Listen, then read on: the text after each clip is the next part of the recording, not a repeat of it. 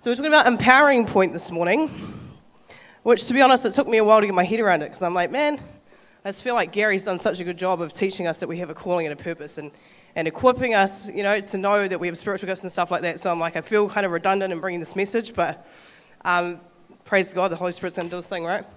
So, what does God want to do in my life? That's the question. And you saw that played out in the dramas, and I just thought it was so well done this morning with Ihira and Daryl. So, empowering point, what does God want to do in my life? So we saw the Ascend Camp thing too, which just happened to play into the message as well about being chosen, right? And I love the way they took Ihira from a group of people on the street and transported him somewhere else, because that's kind of what it's like when God does choose you, He just kind of picks you out because he chooses who he wants, like here, and he says, I'm going to use you to do this. And as I was pondering this message as well, I'm like, what does God want to do in my life? Like, I can't give you a concrete answer for you personally for exactly what it is that God wants to do in your life, because it is unique to you. And that's what I loved about Ihira's character. He was stuck in a desk job, but he loves to do gardening. And typically God will do something like that with you. He's put things inside of you that are unique to you. It's about the way you see. And someone else may not love that, enjoy that, or even want to do that, but it's like, it's inside of you and you feel this pull. And that's kind of about the calling. So I'm going to get into a few scriptures right now. Chosen. In John 15:16, Jesus says, you did not choose me, but I chose you, and I appointed you so that you may go and bear fruit. Fruit that will last, and so that whatever you ask in my name, the Father will give you.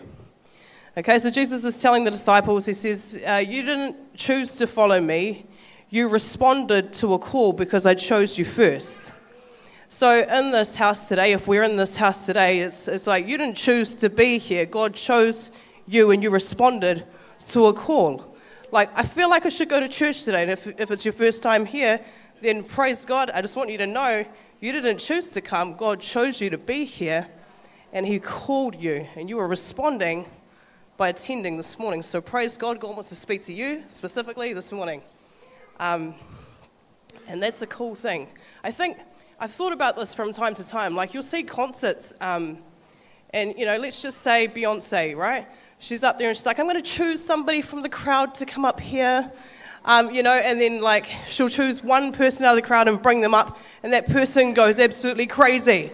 They're like, I can't believe Beyonce chose me. Out of everybody, she chose me to be on the stage, and they go absolutely crazy. And it's the same, we should have the same exhilaration and joy knowing that our God, out of everyone in the world, he chose you. He could have chosen anybody. There are millions of people out there, but God chose you. And I think that in itself is a very empowering statement. Like, my God chose me. I didn't choose him. He wanted me. And I didn't, I'm responding to a call when I follow him, when I show up. That's our first scripture. The second one, Romans 8, he then says, and now having chosen them, he called them to come to him. And having called them, he gave them right standing with himself.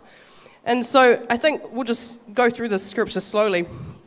And having chosen them, so if you look at the 12 disciples that God did choose, these are all some random dudes. Like, there were holy dudes around when Jesus was there. They all had robes. It's like, if we were to choose somebody to follow Jesus, if we were to choose people to impart the gospel, the message that Jesus is going to give the people, we would probably, because we've got this like little checklist and credentials, right, criteria. Well, I just think, yep, that's a good thing. They do this, they do that, they do this. Jesus is like, nah, I don't see the way you see. Neither do I choose the way you choose. I'm going to look for people who you might not think have it. I'm going to choose this random fisherman. His name's Peter. Right, he's got an attitude. I'm going to choose James and John, sons of thunder. These dudes, man, they erupt. Like, you'll see in Scripture that they said, should we call down fire from heaven, Lord? Like, no grace. Let's retaliate. Let's use this power to bring your glory, and they will know. Like, that kind of sons of thunder, they weren't gracious and kind and sweet. But God chose them. And I'm like, and having chosen them, these imperfect vessels, he called them to come to him, and he made them have right standing with himself. He did it. You know, again, it's like, oh, but that person's a better fit. Not in God's eyes. He doesn't want you coming to him knowing that you've got it in yourself. He wants to make you have right standing with himself. So he gets the glory, right? Like, I did it. I changed them. They didn't have it on their own. I gave it. I'm God. And having given them the right standing, he then gave them his glory. All right, a couple of weeks ago, I preached on the dwelling place, and the glory of the Lord was indicative of the presence of God. All right, and the presence of God today is the Holy Spirit. And so he gave them his glory. He gave them his Spirit. He empowered them so that anything they do, his Spirit will get the glory. Because you got sons of thunder, crazy dudes who want to rain down fire. If they show grace, that's not them. You know what I mean? They're not going to get the glory. Oh, yeah, James and John are just such nice people. No, they weren't. They weren't. They were like ruckus. They were crazy. So when they're gracious, people are like, wow, God must be real. Like, praise God. You know, this is the kind of choosing that God does. So, like, I think sometimes we try to disqualify ourselves before we begin. Like, oh, God wouldn't choose me. Why would God use me? Well, over and over and over again, as we read the Bible, we see people with that same mindset, people without any standing of their own, getting right standing with him. And he does it. So every single person in this room is a candidate. You're all a candidate. And as I said earlier, if you're in here, you responded to a call because God chose you to be here, right? So Ephesians 2:10, he says, "For we are God's handiwork, created in Christ Jesus to do good works, which God prepared in advance for us to do." So not only has God chosen you, this random little you that's like, we should be exhilarated and full of joy, right? Wow, I can't believe God chose me. Yeah, he did. Not only that, he's got something for you to do. And he prepared it in advance. He knew this before calling you, before you coming in. God said, I've already got a plan. I've already got some work for you to do. Because this is my work. We are God's handiwork. We are God's handiwork. Isn't that cool? Created in him to do good works, prepared in advance for us to do. So, hope you know now you're chosen. Go to the next slide. And so over here, if you recognize these things, these are our spiritual gifts. So not only did God choose us, he equips us. God equips us. So God chooses us, he qualifies us, he makes us have right standing with himself. He has something in advance for us to do. And you're like, well, how would I do it? Well, God knew that too. So God has spiritual gifts that he's given to each one of us, right? And in 1 Corinthians 12:4-6, he says, there are different kinds of gifts, but the same Spirit distributes them. There are different kinds of service, but the same Lord. There are different kinds of working, but in all of them and in every one, it is the same God at work. Again, you see this uniqueness to the call, right?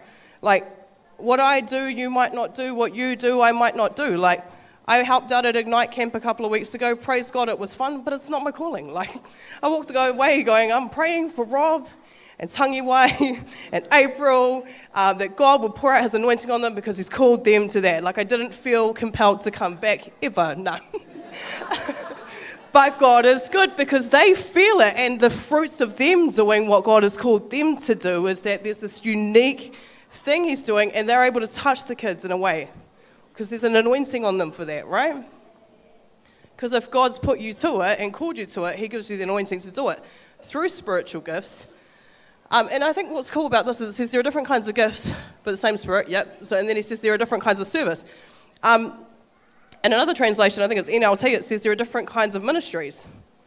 You know, there are different kinds of ministries, like the youth ministries, like teaching ministries, impact group leaders, anything like that. You can think of all sorts of things, different kinds of ministries, different spiritual gifts, but the same God, right? He gets the glory because he's in every single part of it. And the next part I want to talk on is, so he gives us spiritual gifts. And I think as a church we know this one. Spiritual gifts is like, it's what we know, right? Talents and abilities. In Exodus 31:4-6, he says, and he's talking about this guy named Behalel and Ohilob, I think it is, random names. I'll just read it from here. And he says, and I have filled him with the Spirit of God, with wisdom, with understanding, with knowledge, and with all kinds of skills to make artistic designs for work in gold, silver, and bronze, to cut and set stones, to work in wood, and to engage in all kinds of crafts. when I read that, I was like, that's so cool, because I always wondered, like I knew we had spiritual gifts, which are, these things here, and I'm like, what about those other abilities? Like, can we give God the glory and the credit for that? Because to me, it just makes sense that God will put things on the inside of us to enable us, right? And here it says, and I filled him with the Spirit of God. And he's talking about things like artistic designs. So, even if you're thinking like, oh, I'm a very artistic person and I love to do these kind of things, like that's also put on the inside of you by God. And he'll have a way to use it. And in a creative church like this, there are outlets, right, for the creativity and all the cool things that pop into our heads. We have an outlet for that. And God has a purpose for that. See, in this scripture, Exodus 31, what he's saying is, this is when he said to Moses, I want you to make the tabernacle. He said, what I'm going to do is I want you to make the tabernacle, but, I don't just call you to do something and not equip you to do it. He's like, I'm going to fill these people with the Spirit of God, and they're going to have the abilities to make this happen. It was even sewing. If you read further down, I didn't put that up here, but he said people that can do the cloth even. I'm like, that's so cool. So God will bring everything into place to do what he wants to do, and he leaves nothing out. So I'm wondering, sorry, I should go back, because I'm just like, if God enables us, if God chooses us, if God says he can use us in all of these things, then I wonder what it is that stops us. If God's given us the spiritual gift, if God's given us the talents and the abilities, if God's called us, if he's given us the Spirit of God and his glory dwells in us, then why don't we do it? Why do we we don't get as excited? Like, if Beyonce were to call you up on stage, I don't know who, whatever. Anyway, I'm just like, is that a good example? But anyway, if somebody were to call you up on stage, right, and you love that person, you get so happy, but sometimes when God calls us, we go, as if he's wrong, Are you sure you want me? And we see that with Moses, right? Moses does that, but that's further on in the sermon. So I'll just go into a tale of two kings. Saul and David. So I love studying Saul and David. I love them because you see two men pulled from obscurity into positions to rule the country, basically. They become the kings over Israel. Two men plucked from obscurity, two men called to the kingdom, two men called to reign. And you see two very different outcomes.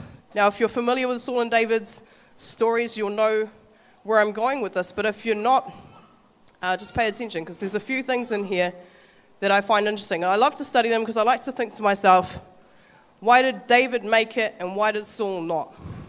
So you get two different outcomes. One where, same circumstances and everything, same position, right? Same calling, but two very different outcomes. Sorry, guys. I don't know why that happened. Anyway. Okay. So I want to talk about this first part here, which was pleasing God and pleasing man. So when Saul became king, he was plucked from obscurity again. He was just randomly trying to get something for his father. And Samuel, the prophet, says, here's from God. And God says, this is going to be the next king. The next king's going to pop into your house. You're going to tell him where his donkeys are. And I want you to anoint him. So Saul's just going about his business. Like, he's not like pursuing to be anything or be anyone. He's just going about his business. And Samuel the prophet anoints him and says, you will be the next king over Israel. And Saul's like, huh? This is new to Saul, so he's kind of freaking out. And then he says, when you go down the street later on, you'll meet up with the prophets and you will start to prophesy. And he's like, huh? What do you mean? And then you see in the story that the Spirit of God, as he's walking down the street, the Spirit of God falls on him. He starts prophesying, as Samuel had said. And then people say, is Saul now among the prophets? Like, they were puzzled. They're like, I know this guy. Why is he prophesying? I know him. And so God's choosing this random little dude named Saul. Now, it started off well for Saul. It started off really, really well for Saul. Saul, it says that the Spirit of God filled him, and he would go to conquer territories, and he would be taking the victory, and it was awesome. And I'm like, this is a great start to the story. Like, you want it to end well, but it doesn't. Why? He's taking the victory and all this stuff, and the first time, God says to him, all right, you're going to take the victory over this place, but what I want you to do is wait 7 days, and then Samuel's going to come up, and I want you to present an offering to me, okay? That's all I want. Simple instructions. Very simple instructions. Then the victory will come. Okay? It's very simple. Cool. Well, after 7 days, Saul's waiting and he doesn't see Samuel. Okay? And it says that as Saul's waiting, the men, his men, the people in his army, the people he's supposed to take the victory with, these guys begin to scatter. Okay? And so Saul, looking at the men, he's like, what? The men are scattering. I've got to do something. I'll just take this offering and I will present it to God myself. And so he's like, hey guys, don't worry about it. You don't have to run away. Don't be scared. Okay, I will do the offering. Even though God said Samuel will do it, it is the 7th day, we're waiting. I mean, come on, let's just do this. And it's, like I said, it's a very simple instruction, and it seems like a very innocent solution to a problem, right? So he presents this offering to God, and then Samuel comes up and he's like, hey, what happened? How come you didn't wait for me? God's not pleased with you now, Saul. You didn't follow his instructions. And Saul's like, but the men were scattering. They were afraid. And so I just thought this would be the right answer, would be to present the offering myself. And Samuel's like, no, but you didn't follow the Lord's instructions. And it's at this point that God says to him, I have chosen a man. I am now seeking a man who is a man after my own heart, someone who will follow my instructions. And Saul's like, oh man, like he's repentant because, you know, like he doesn't want to fall from God's grace, but God's like, I'm choosing someone else because you can't even follow a simple instruction, Saul. Like I just asked you to do something small. It was a small thing. And so that's when he says, I'm going to choose somebody else. And then that's, I think it's in Samuel 13. And then we go over to 1 Samuel 15. And again, they're out at war, and God says, all right, I'm going to give you this territory. Go in there, take it, take the victory. You will have it. I am with you. I am the Lord your God. Do not be afraid. And Saul's like, sweet, we're going to take the victory. And then God says, but kill everything. I want all the sheep, I want the cattle, all the jewelry. Don't bring any of it home. Destroy it all. Now Saul, he's a leader, man. He's like, oh, okay, we took the victory, praise God, but those sheep look good. Those sheep look nice and fat. I could take those home, and we could do something with them. Never mind the fact that God said destroy everything. He's like, I just want to keep that sheep. It's just practical reasons, right? Again, doesn't seem super sinful. And then Samuel, again, poor prophet Samuel, has to come and rebuke the king again. And he's like, oi, you didn't listen again. And Saul's like, well, and he's like, why didn't you listen? And he said, well, I was afraid of the people. The people wanted the stuff. They were like, isn't this good plunder? Shouldn't we take it home for ourselves? What a waste if we destroy it. And so again, Saul's letting the people navigate what he's doing instead of God. Like he's looking to them like, oh, how are you responding right now? Maybe I should stop this message so you ain't looking. You know what I mean? No, I'm not looking to you for validation. I'm looking to him. But Saul was looking to them. And as soon as they gave him a little, he's like, he's controlled by it. He was living to please man and not God. Because every time God would say something, he'd go, oh, but the people said, oh, but the people are freaked out. Nah, it's very sad. So, yeah, and this is what he says. He said, I have sinned and violated the Lord's command and your instructions. I was afraid of the men, so I gave in to them. You could actually title this slide, Fear of God versus Fear of Man. And like, I didn't, I had to be careful with that one because when people say fear of God, it's like, well, perfect love casts out all fear. Yeah, but there's a different fear. There's like a holy reverence and an awe we hold God in. Like, it's not like, I'm so scared of you, God. No, it's like, you are so amazing, God. Like, I'm going to do what you call me to do, and like, I'm going to listen to you. Here, you see the fact, so God says, actually, straight after that, 1 Samuel 15, straight after that, it says that the Spirit of the Lord departed from Saul. Okay? In 1 Samuel 16, Samuel goes and he anoints the next king, a man named David. Now David, little shepherd boy, is now anointed the next king. And again, just like Saul, just randomly going about his day when God's like plucking him out of obscurity and saying, this is what's going to happen for you. So I think when we go, oh, I don't know what to do with my life, well, God will find you. You know what I mean? There's those songs, I was lost, but now I'm found. Like, God will find you. He's called you here. He chooses you. He'll find you. You just need to be alert, right? And so he says, in everything, this is about David, in everything he did, he had great success because the Lord was with him. When Saul saw how successful he was afraid of him. Why? Because he's looking at people all the time, right? And he sees this dude, and this dude has this anointing, and this dude, everything he touches is going well, and this is scaring Saul.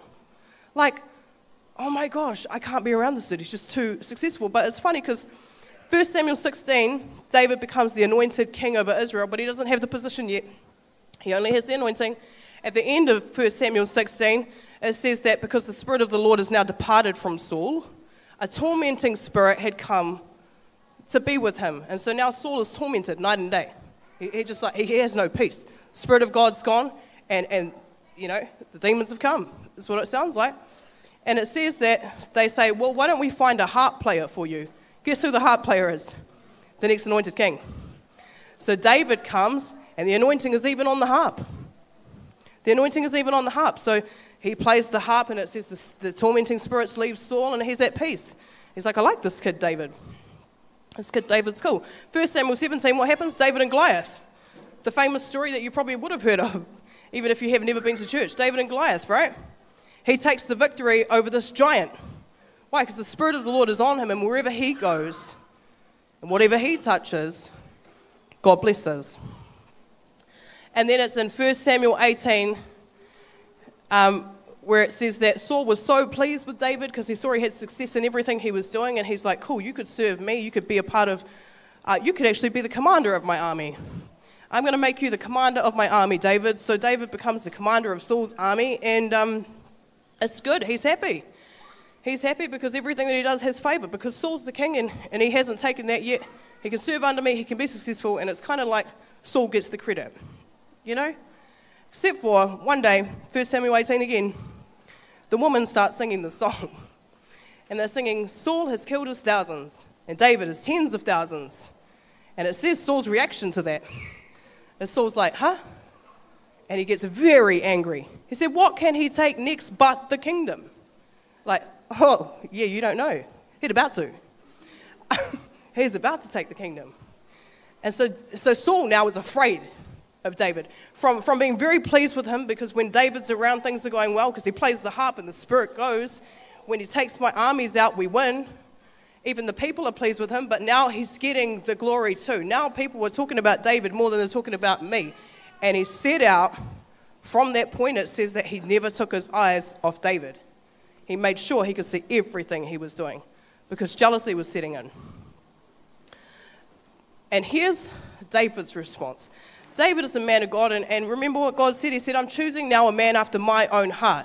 Okay, and from 1 Samuel 18 on to here where we get to 1 Samuel 26, Saul is pursuing David to kill him. What did David do?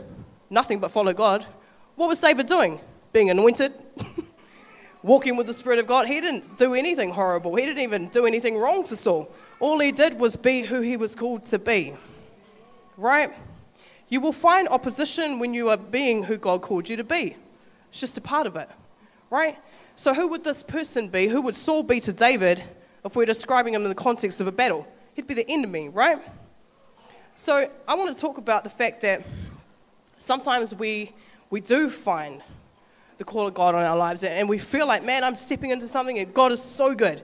When I do it, His anointing is on me, and I feel His Spirit, and I feel His presence, and things work out well, and I praise God. I praise God, you know? And we wonder why opposition is coming. That's what happened to David. Opposition was coming in the form of Saul. Saul was being the enemy to David, and we have an enemy of our souls, right? And we want to know why, when I start moving in the things God's doing, why does everything start to go crazy around me? It's a perfectly executed plan coming from an enemy who sees the anointing, who sees the call, who sees that you're chosen, even if you don't, and he's like, I'm going to pursue you, I will kill you. The Bible says that the enemy comes to kill, steal, and destroy. What was Saul setting out to do? To kill David. All right, so anything in you that is anointed, anything in you that is chosen or called, there is an opposition, but the scripture says, if God is for me, who can be against me? Right? If God is for me, if Saul only looked up, it could have been a different story for him.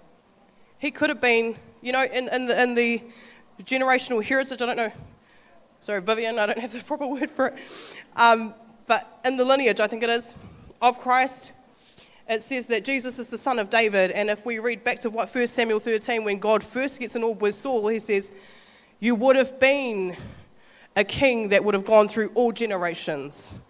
It would have been Jesus, the son of Saul. But Saul's too busy looking at people. So it becomes Jesus, the son of David. And that's what we see all over and over in Scripture. And it's a sad thing. The one thing I'd hate to do is lose my place in this world, the thing that God's called me to do, because I was too scared. Because I was looking at others, right? That's the worst thing I could think of. So, sorry, I've gone on a tangent. But David said to Abishai, don't destroy him. Who can lay a hand on the Lord's anointed and be guiltless? And so what's happening here is Saul set out to pursue him. David's been on the run, man. David's been hiding in caves. David is like writing his psalms in the middle of this horribleness. And David's, he's hiding. And he gets to the point where he sees Saul. And he has an opportunity to kill Saul. Right? But he pleases God. David lives to please God. So he says, even Abishai, the commander of his army, says, we've got him. He's here. He's cornered. Shall we do something? What shall we do? What shall we do, David? David says, don't do it. Who can lay a hand on God's anointed and be guiltless? And it's a beautiful, beautiful place of heart, right? This is why God chose him, because he was after God. He wasn't after that. He knew he was the next anointed king. He could have said, you need to move, Saul. I'm about to kill him. I'll take my place in the kingdom. I'm anointed after all. But he didn't. He's like, no. Until God does it, I won't move. I'm not going to be the one to destroy these people. I'm not going to take part in the enemy's games. I want to be a part of what God's doing. I don't set out to kill, steal, and destroy. I don't care if you're better at doing that than me. I don't care if I feel like I'm supposed to be where you are. I will not participate in any of that malice, any of that stuff. This is David's heart, right? Because he wants to seek to be like God. He doesn't want to seek to be like the devil, killing, stealing, and destroying people.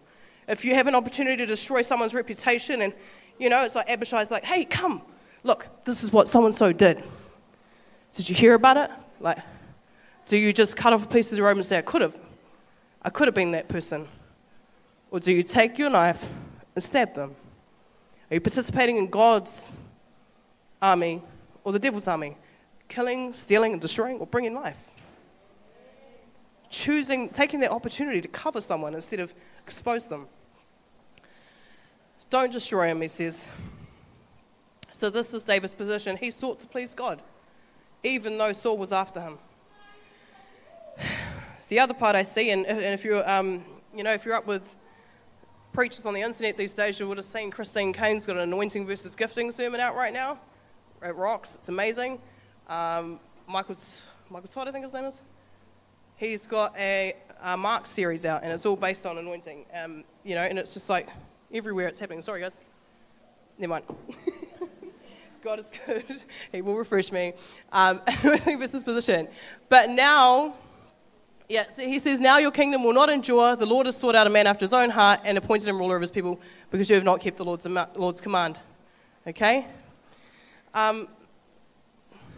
So we see here, and this is what struck me about this story. It's just like, David's anointed to take the kingdom, but he doesn't have the position yet.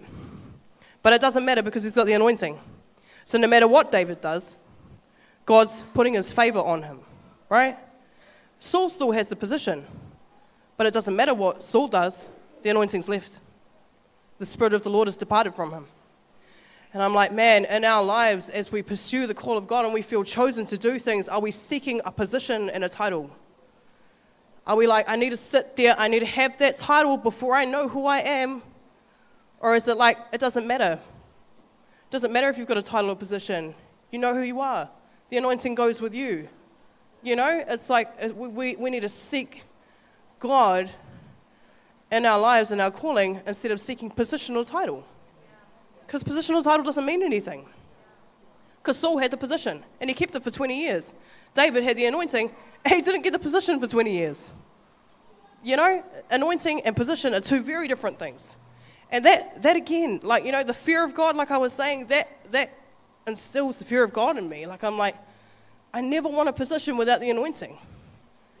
You know what I mean? I never want a position without the anointing. I would rather have the anointing without a position. Like, just let me live in obscurity, but have your spirit with me. That's all I want.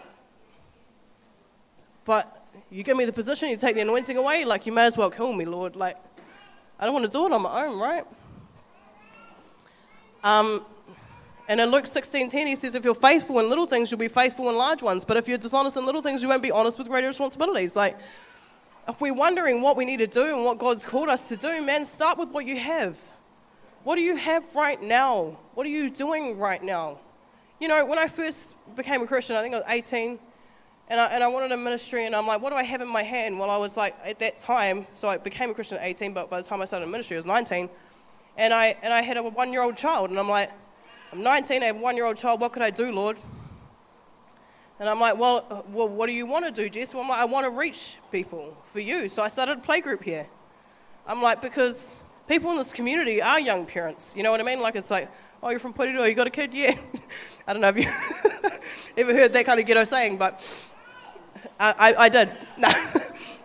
So anyway, I'm like, okay, cool. So I could reach these people. I'm like, that's what I've got in my hand. I am one of them, but I have Jesus with me. So I started a playgroup, right? And people are like, oh, you should do early childhood training. I'm like, I don't feel called to sit with children. I don't feel called to teach children. I don't even like enjoy it. I'm doing this as what I've got in my hand. And I'm like, all right, God, use me. Like, you know what I mean? Like, it's not like I felt this like pulled to working with kids. That wasn't it. And then I did mainly music, and I was faithful with that for a few years. And it's like, you know, that's what God's looking at. He's looking at how you deal with the small responsibilities he puts in your hand. Like, I feel called to big things. Well, look after what you have right now. Drink. Oh, thank you, Karen. Praise God. Yeah, so look after what you have right now. The small things. You know, don't despise them. Jesus doesn't. He's watching you in that moment. He's like, how are you handling this? Are you being faithful? And you're an impact group leader. How are you handling it when people come and confide in you? Do you go and use that to gossip about them and destroy them? They don't. They don't. It's just an example. I just want to vouch for our impact group leaders right now. An example I pulled out of nowhere. But, you know, like, God's looking at that, and he's like, how are you being faithful with the little you have right now? Because that's going to determine what I do in the future. I'm watching you. Watching you, Saul. Can you handle a couple of little instructions? He couldn't. All right. OCD. This is something that can put us off our calling too. Obsessive comparison disorder. Okay? Saul and David, right? Saul's like, what's he doing? The anointing's following him over there. Like, he's just constantly comparing himself to David. He's always looking at what the people think. So OCD is terrible for the believer. It is not empowering. It is disempowering. We've got to stop the obsessive comparison disorder and just be uniquely us. You know, I can't do what you do, and that's okay. You can't do what I do, and that's okay. You might do what I do better. That's okay. You know what I mean? Like, it's okay. Because I don't do it for you. I do it for him. And he goes, thank you, Jess. You brought it. And I'm like, thank you, Lord. Your spirit was with me. Saul has called us thousands, and David has tens of thousands. So, sorry, I always do this. When I bring a sermon, I put slides up, and I go ahead. So I want to ask us a question, because sometimes we're like, am I in the will of God? Because it doesn't seem like it. Do you know what's happening in my life right now? If I'm anointed and spirit-filled and empowered and called and chosen, then why is my life a mess? Why is there so much rubbish surrounding me? Here's Joseph. Joseph gets a dream from God, and he's so excited about it. He's like, I need to tell someone. Hey, I should tell my brothers because my brothers love me. And so he runs up and tells his brothers, hey, I got this dream from God. He said this and that and that. And straight away they're like, what? Are you saying? They take it personally. They don't like it. Even though it's from the sovereign God, they're not excited about this dream the way Joseph's excited about this dream. What happens immediately following a divine revelation from heaven for Joseph? His brothers throw him in a well, sell him to a trader. Then the next step is he becomes a slave and a servant in a guy named Potiphar's house. And again, you know what? And I found this intriguing. When you read the story of Joseph, it says the favor of God was on him. And I'm like, man, if we pulled that apart, we wouldn't say that was favor. But the favor of God's on him as he's being thrown into a well by his brothers and rejected by them. The favor of God's on him as he becomes a servant in Potiphar's house. The favor of God's on him as he's framed by Potiphar's wife because she wants to sleep with him and he rejects her. So he's framed, and it says the favor of God's in him in jail. And I'm like, if any of us were to try to figure out or teach on favor of God, we wouldn't say the favor of God is when you're getting completely annihilated by everyone who loves you, when you're getting thrown into the pit, which is the well, let's just say. You're in jail, but the favor of God's on you. I'm like, that doesn't look like favor to me. That's not what I would expect favor to be. And maybe that's what you're thinking. Like, well, I feel anointed, I've got the Spirit of God, but do you know what my life looks like right now? Like, it doesn't look like what I thought it would look like. But that's okay.